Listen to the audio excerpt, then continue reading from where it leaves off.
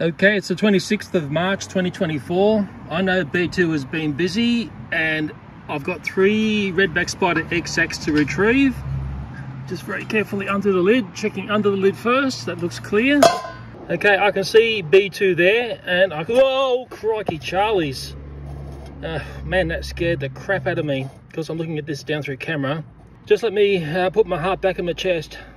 Warning, the warning on this video has been removed. Although it's here to let you know that this video is highly educational. And yet that's no guarantee I won't be smacked down by the systems that are there to protect you and destroy me.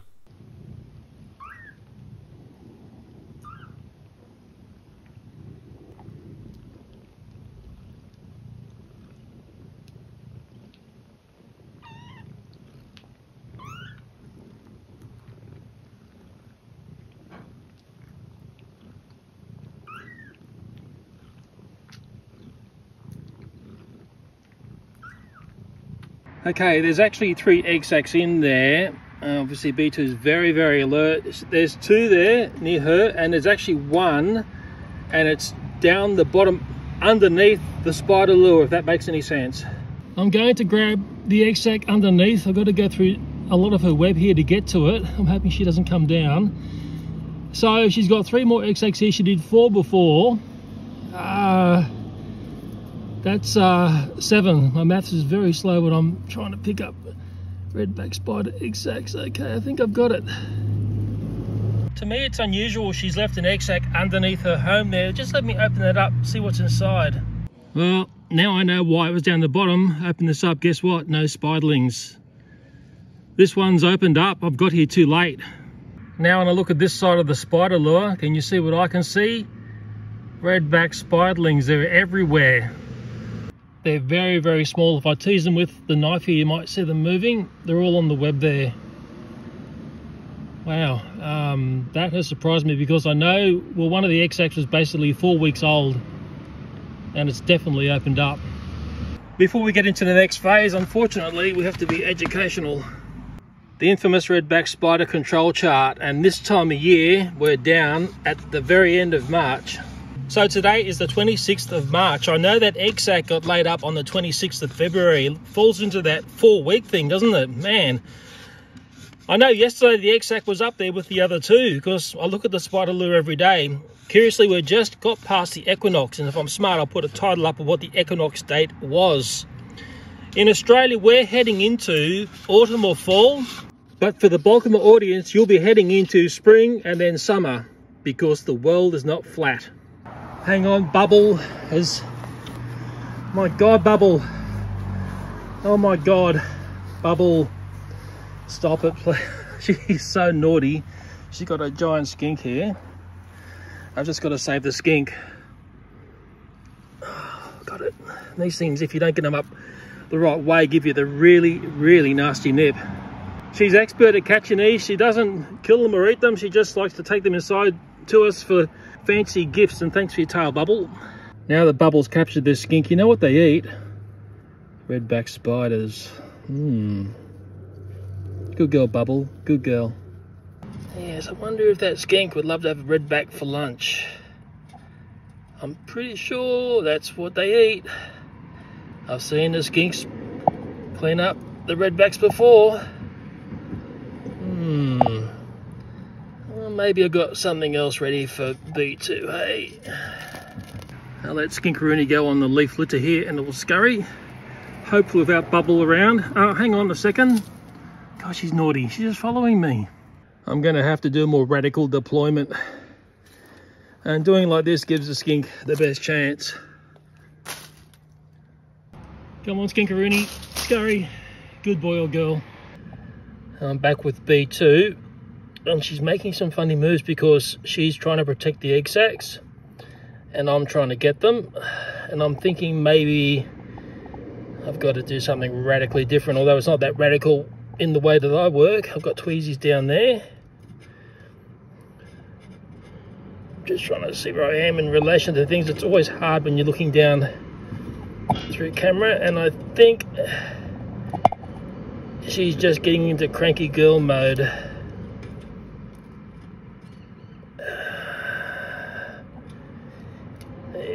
I don't think I've got much luck here.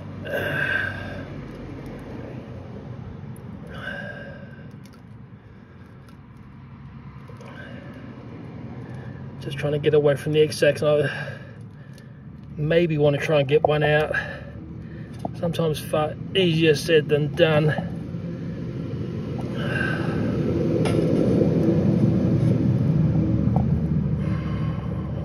God, I'm having a lot of trouble just getting out of the web in a sense. Nah, I'm giving up. I'm going to the next phase. It's a phase I'm very familiar with. Considering we have an uncontained situation here, it's time to haul out the big guns. Unfortunately, B2, good night, little sister.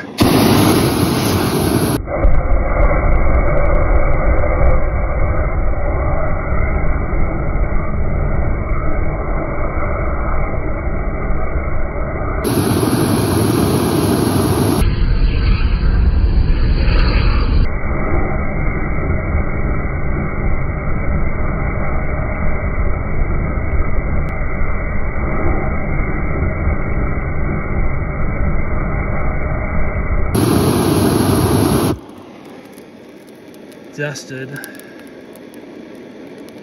Oh, what a shame. I can't see any Redback Spiderlings there as well. They must be dusted. I can see B2 in the ash pile here. I've already grabbed the egg sacs. Okay, I've got her. And there she is there. It looks like she was about to lay up another egg sac, and well, the ants nearby here are going to have a lovely feast. Right nearby the spider lure here, that was B2's home, as in past tense, is a blank ant nest. And if I get the tweezers in there, maybe you can start to see it. Guess what they're going to eat for dinner?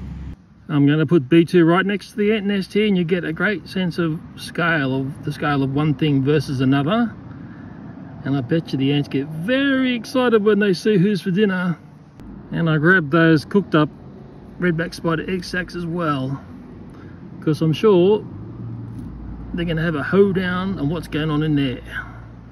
I just hope they like their spiders done medium rare.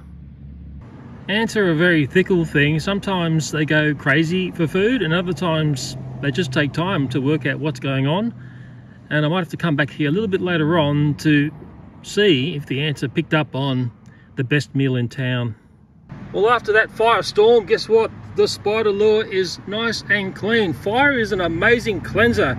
There's nothing at all alive down there now. And maybe it's just perfectly set up for when the next alive thing decides to make this its home. I don't have to be careful with the lid anymore because, well, there's nothing at all alive in there. Well, I can see the ants. They are grabbing spiderlings. Remember, there's a whole bunch of spiderlings over in the ashes there as well.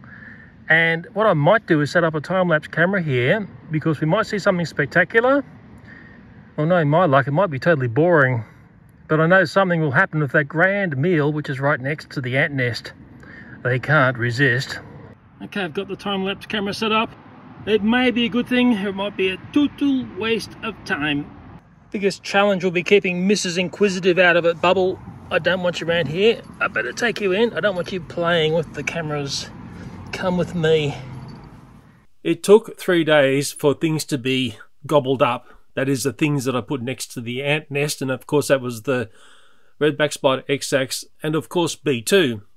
Ants, in my mind, are very complicated. They seem to act in very mysterious ways. We all know the saying, you can lead a horse to water, but you can't make it drink. The ants do take a lot of interest in B2 and the egg sacs. But what caught me by surprise was the two critters that finally claimed B2 plus the Redback Spider egg sacs. I didn't think it was going to end the way it did. In a strange way, I'm glad I had a camera on it, because if I said to you this and this happened, you probably wouldn't believe me. But what the time-lapse captured over the 3 days, there's lots of things I have got no idea how to explain it. So maybe I put that video up purely as one to look at, and then the audience can explain what they see, because ants are frickin' mysterious. And I thought nothing happens at night. around an ant colony? Well, lots of things happen, and there was also a major rain event that was going on in the same time I had the time lapse there that also changed the dynamic of the way this ant colony was operating.